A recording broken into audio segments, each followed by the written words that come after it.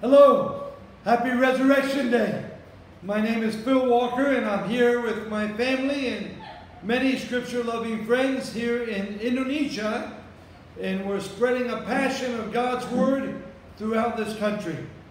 And today, as I think about our risen Lord, I'm reminded of the very first time that Christ's resurrection was not just empty words, not just an interest, but was life to me, as God used Galatians 2:20 to open my eyes to scriptural truth and give me a hunger to get to know more and more this Bible through which we learn about Jesus' death and resurrection.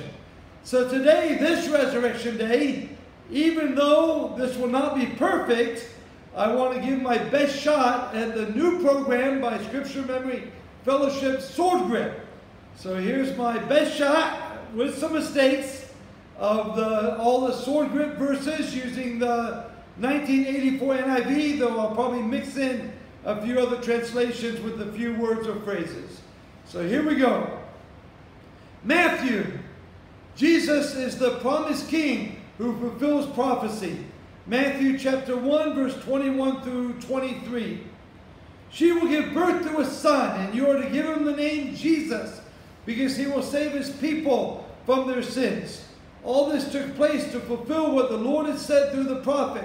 The virgin will be with child and will give birth to a son, and you are to give him the name Emmanuel, which means God with us.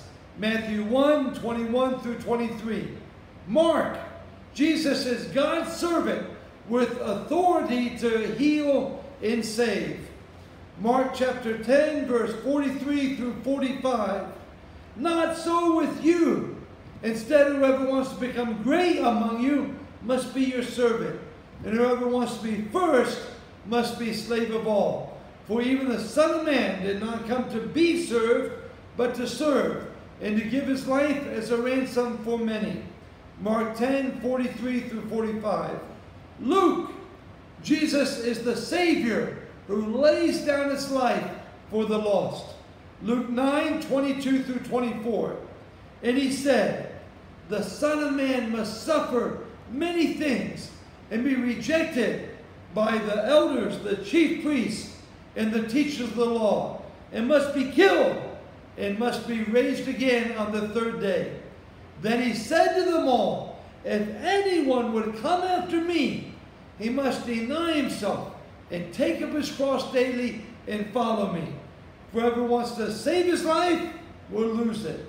But whoever loses his life for me will save it. Luke 9, 22 through 24. John. Jesus is the Son of God who brings eternal life. John 3, 16 through 18. For God so loved the world that he gave his one and only Son, that whoever believes in him shall not perish, but have eternal life. For God did not send his Son into the world to condemn the world, but to save the world through him. Whoever believes in him is not condemned. Whoever does not believe stands condemned already, because he has not believed in the name of God's one and only Son. John 3, 16 through 18. Acts. The gospel goes global in the power of the Spirit. Acts chapter 1, verse 7 through 9. He said to them, it is not for you to know the times or the dates that the Father has set by his own authority, but you will receive power when the Holy Spirit comes on you, and you will be my witnesses in Jerusalem and in all Judea and Samaria and to the ends of the earth. After he had said this, he was taken up before their very eyes, and a cloud hid him from their sight. Acts chapter 1, verse 7 through 9. Romans. Christ gives righteousness through faith. Romans chapter 3, verse 21 through 24. But now a righteousness from God, apart from law, has been made known, to which the law and the prophets testify. This righteousness from God is through faith in Jesus Christ to all who believe. There is no difference, for all have sinned and fall short of the glory of God, and are justified freely by his grace that comes from the redemption that came by Christ Jesus. Romans 3:21 through 24. 1 Corinthians, gifted believers mature in faith, hope, and love. 1 Corinthians 13, verses 1 through 3. If I speak in the tongues of men and of angels, but have not love, I am only a resounding gong or a clanging cymbal. If I have the gift of prophecy, and can fathom all mysteries and all knowledge, and if I have a faith that can move mountains, but have not love, I am nothing. If I give all I possess to the poor, and surrender my body to the flames, but have not love, I gain nothing. 1 Corinthians 13, 1 through 3. 2 Corinthians, forgiven believers give freely like Christ. 2 Corinthians chapter 5, verse 19 through 21. But he has committed to us, give me the beginning, that God was reconciling the world to himself through Christ, not counting men's sins against them. And he has committed to us the message of reconciliation. We are therefore Christ's ambassadors, as though God were making his appeal through us. We implore you, on Christ's behalf, be reconciled to God. God made him who had no sin to be sin for us, so that in him we might become the righteousness of God. 2 Corinthians chapter 5, verse 19 through 21. Galatians, freedom in Christ. Galatians chapter 3, verse 23 through 24. Before this faith came, we were held prisoners by the law, locked up, until faith should be revealed. So then the law was put in charge to lead us to Christ, so that we may be justified by faith. Now that this faith has come, we are no longer under the supervision of the law. Galatians chapter 3, verse 23 through 25. Ephesians, position in Christ. Ephesians chapter 2, verse 7 through 9. So that in the coming ages he might show the incomparable riches of his grace, expressed in his kindness to us in Christ Jesus. For as by grace you have been saved through faith, and this not from yourselves. It is a gift of God, not by works, so that no one can boast. Ephesians chapter 2, verse 7 through 9. Philippians, joy in Christ. Philippians chapter 3, verse 7 through 9. But whatever was to my profit, I now consider loss for the sake of Christ. What is more, I consider everything a loss, compared to the surpassing greatness of knowing Christ Jesus my Lord. For his sake I have lost all things. I consider them rubbish, that I may gain Christ and be found in him, not having righteousness of my own that comes through the law, but the righteousness that comes from God, it is by faith. Philippians 3, verse 7 through 9.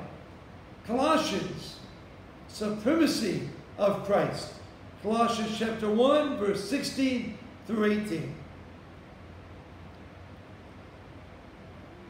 For by him all things were created, things in heaven and on earth, visible and invisible, whether thrones or powers or rulers or authorities. All things were created by him and for him. He is before all things, and in him all things hold together. And he is the head of the body, the church. He is the beginning? Yeah. He is the beginning and the firstborn from among the dead. Go ahead. So that He is the beginning and the firstborn from among the dead, so that in him, so that in everything he might have the supremacy? Yes. Already, okay. Colossians chapter 1, sorry for messing that up, verse 16 through 18. 1 Thessalonians chapter 4, verse 16 through 18. 1 Thessalonians, living for Christ's return. 1 Thessalonians chapter 4, verse 16 through 18. For Christ himself will come down from heaven with a loud command, with the sounding of the trumpet, and with the voice of the archangel, and the dead in Christ will rise first. After that, we who are still alive and are left will be caught up together with them in the clouds to meet the Lord in the air. And so we will be with the Lord forever. Therefore encourage each other with these words. 1 Thessalonians chapter 4, verse 16 through 18. 2 Thessalonians, waiting for the day of the Lord. 2 Thessalonians chapter 3, verse 3 through 5. But the Lord is faithful, and he will strengthen and protect you from the evil one. We have confidence in the Lord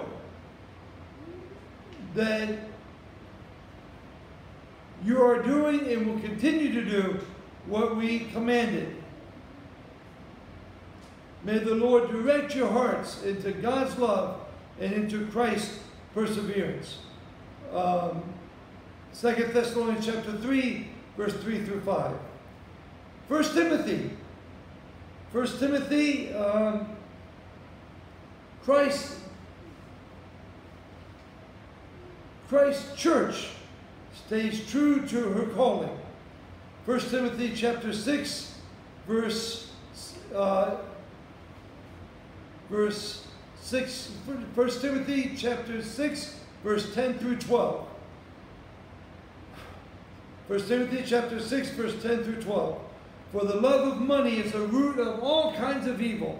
Some people eager for money have wandered from the faith and pierced themselves with many griefs. But you, man of God, flee from all this and pursue righteousness, godliness, faith, love, endurance, and gentleness. Fight the good fight of the faith. Take hold of the eternal life to which you were called when you made your good confession in the presence of many witnesses. 1 Timothy chapter 6, verse 10 through 12. 2 Timothy. Christ's pastors hold on to his word. 2 Timothy chapter 1, verse 12 through 14. That is why I am suffering as I am. Yet I am not ashamed, because I know whom I have believed, and am convinced that he is able to guard what I have entrusted to him for that day. What you have heard from me, keep as a pattern of sound teaching, along with faith and love in Christ Jesus. Guard the good deposit that was entrusted to you. Guard it with the help of the Holy Spirit who lives in us. 2 Timothy chapter 1, verse 12 through 14. Titus, grace calls for godly leaders and good lives. Titus chapter 1, verse 5 through 7. The reason I left you in Crete was that you might straighten out what was left unfinished, and might appoint elders in every town as I directed you. An elder must be blameless, the husband of but one wife, a man whose children believe and are not open to the charge of being wild and disobedient. Since an overseer is entrusted with God's work, he must be blameless, not overbearing, not quick-tempered, not given to drunkenness, not violent, not pursuing dishonest gain. Might have missed one there, not sure. Titus chapter 1, verse 5 through 7. Philemon, from slave to brother. Philemon chapter 1, verse 15 through 17.